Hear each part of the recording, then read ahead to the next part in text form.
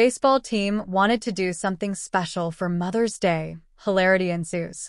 After winning their game, the boys lined up in front of the camera broadcasting a live stream on the Game Changer app and delivered an array of adorable and hilarious messages for their moms. Flowers are already on the card for actress Diane Kruger, who received a beautiful early Mother's Day surprise from her fiancé, Norman Reedus.